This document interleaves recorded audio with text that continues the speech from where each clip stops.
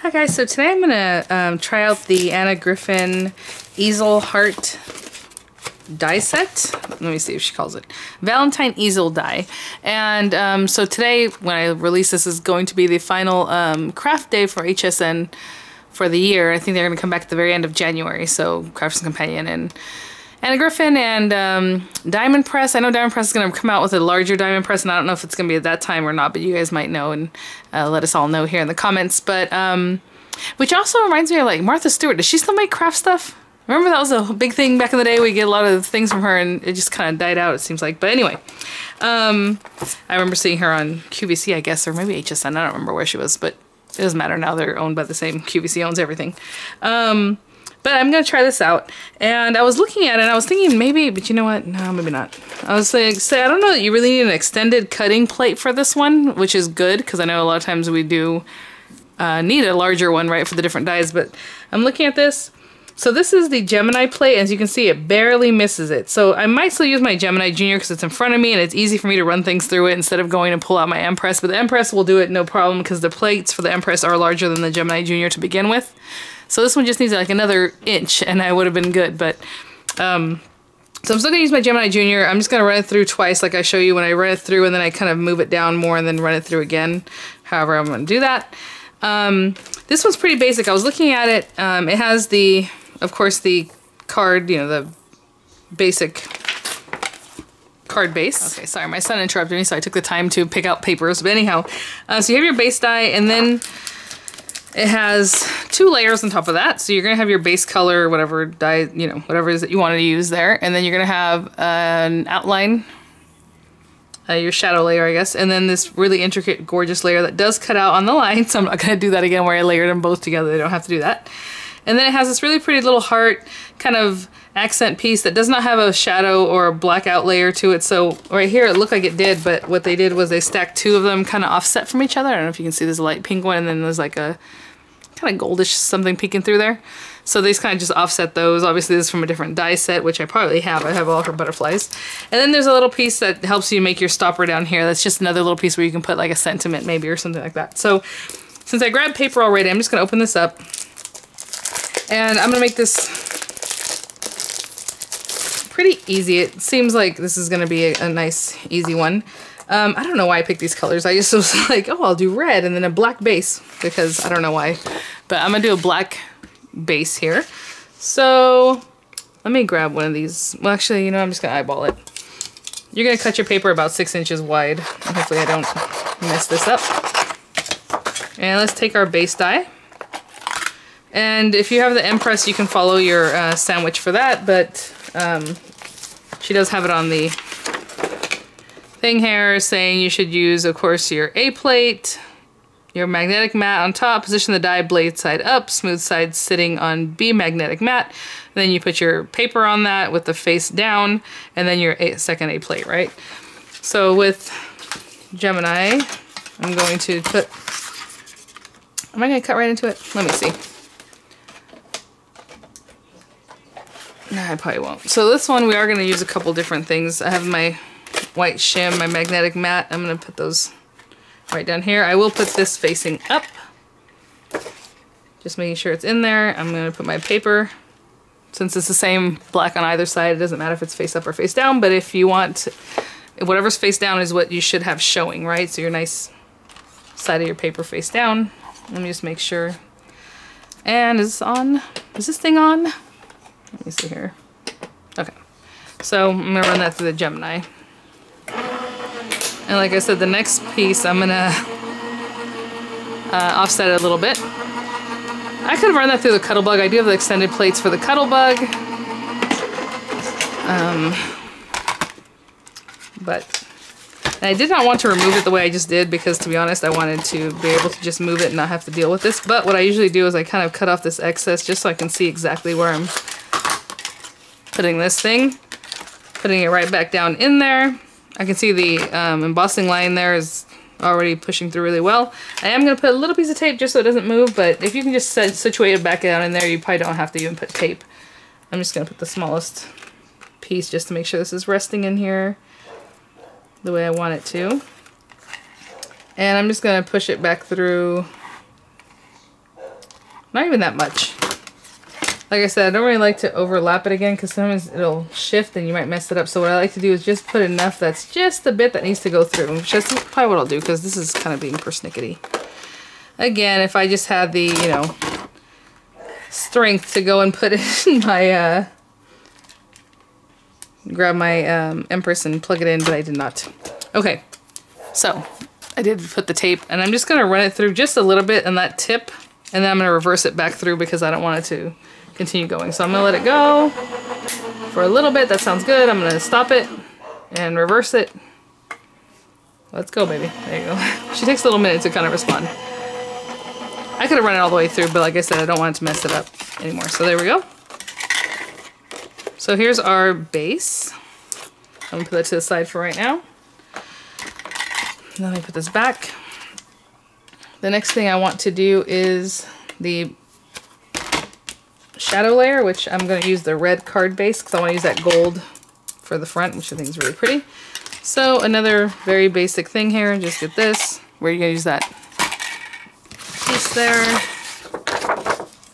And hopefully if you guys are interested in this, you're picking it up because I know she sells out of these things all the time. I'm surprised, like even today, I'm filming this on the 4th.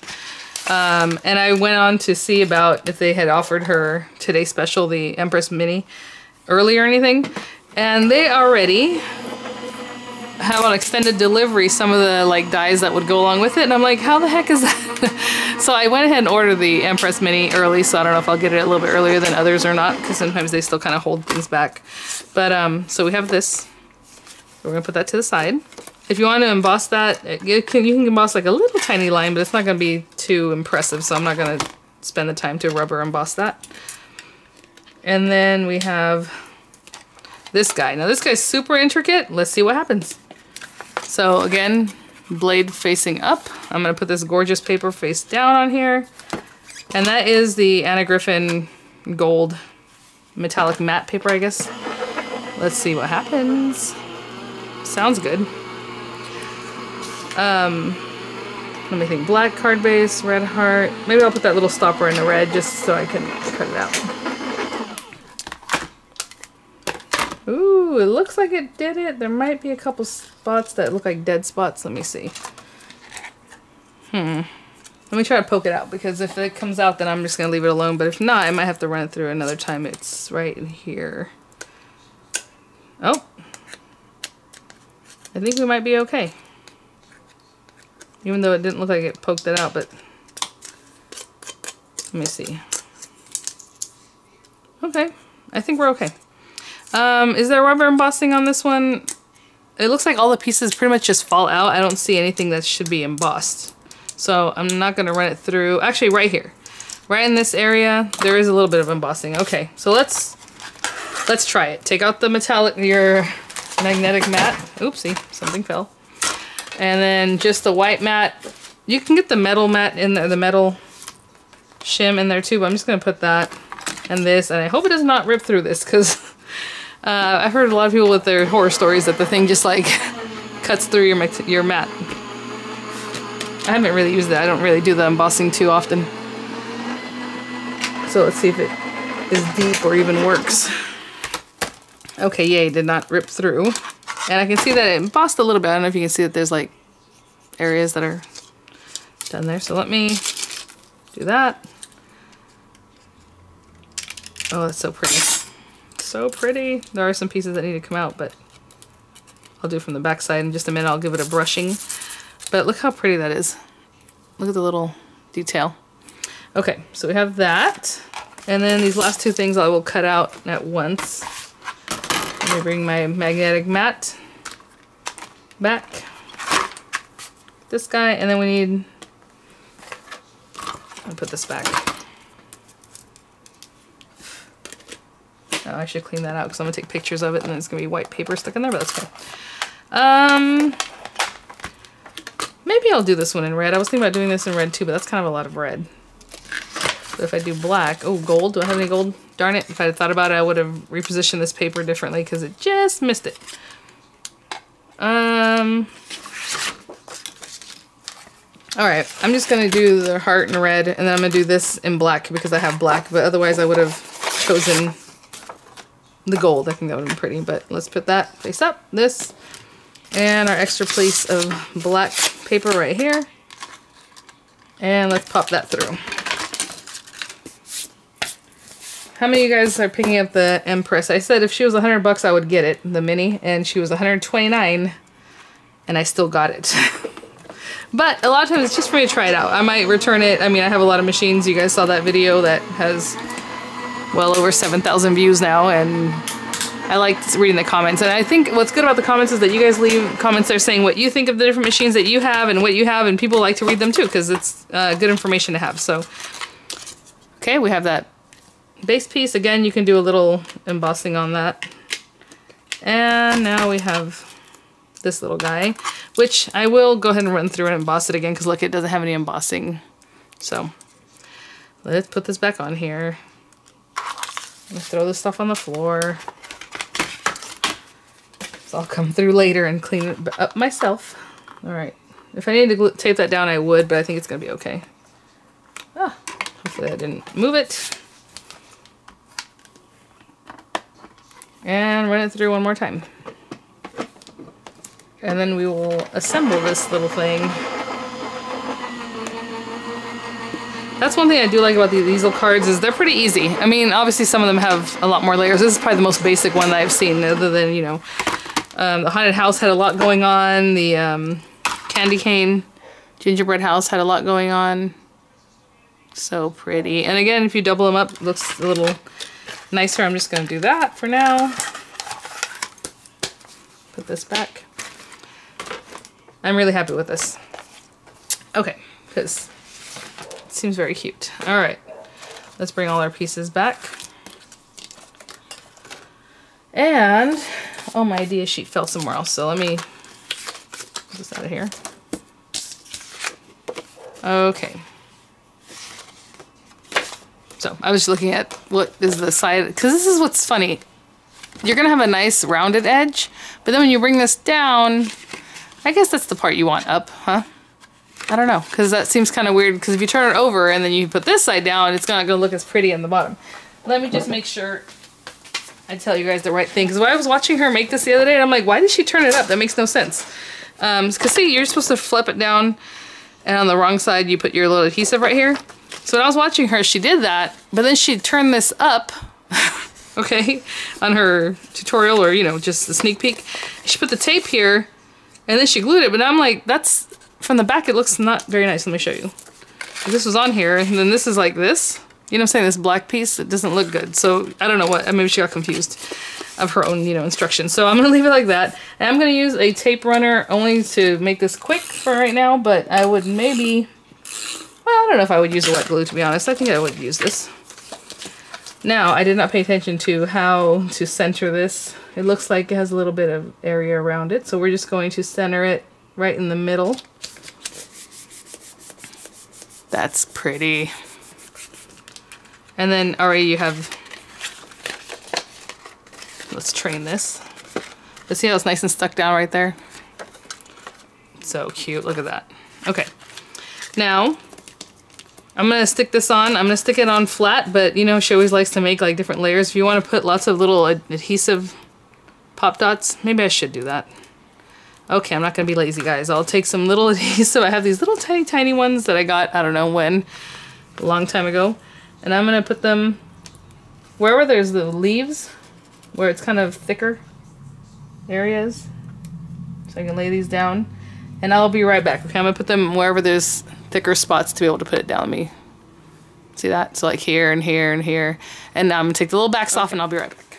So I was only a little bit lazy, okay? I probably would put more than that if I was gonna send it off somewhere, but for right now this is good. And we're gonna eyeball this and put it right over the top of that. These layer up really nicely, so that's really cute. I mean, I wouldn't expect anything less from, or you know, from Anna Griffin. Look at that. Ooh, I went with a Spanish kind of feel, right? The gold and the red, like deep red and black there. That's cool. Okay, and then we have, you know, so we have these last two bits. Now, this is your stopper up here. So that's why I wanted to go with a different color, but that's okay. We went with black. And I'm only gonna put one little piece of foam for now. Actually, I'll put two. Of course, when you're doing this to give it to a friend or a loved one, I guess hopefully your friend is your loved one. We will make sure that's going to be stuck down really good. I really like these. They're huge though, and I think I got them, I feel like they're Recollections or something. Again, maybe a different color than what I'm using because it just blends in really well. But that's your stopper there. And then, look at that, it's not even sticking down. These adhesives are super old too. That's not helpful. We have this really pretty little heart now. Of course, she has got all kinds of things here. I think I might have some of these botanical things, to be honest, like the fans, and I think I have some of these flowers. But, you know, hook it up. You know, right here, there's this heart, and I wish, that's my only wish for this one, please. Maybe there should have been a little heart to layer over this, you know? But then it kind of covers it up, so I understand why she wouldn't do that. Wouldn't it be cute to do another one, maybe in the gold or whatever color, and then just cut these little bits off of it on the very side, right? So it's another heart, and then layer that over this, because I think it'd be easy to do, right? You just have to kind of follow around, and it would add a lot more. And this is basically almost the same as the design that's right in the middle of this little guy. So whatever you want to do, I don't know. For right now, I don't think I'm going to do anything with it. I just wanted to cut it out to show you. Maybe I'll stick it right here. I'll pop dot it here just to have something, but that's the basic construction. Of course, hook it up however you like. It's really pretty. I like this design, or this set very much. So I'll have some pictures for you guys. Hopefully you guys like it. It was very easy, very quick. I pretty much didn't even pause other than to put those adhesives on the back. So it's almost basically as long as it took me to do this video, that's literally as long as it took to make the card. So thanks for watching, guys. I will see you all at the next one. Bye now.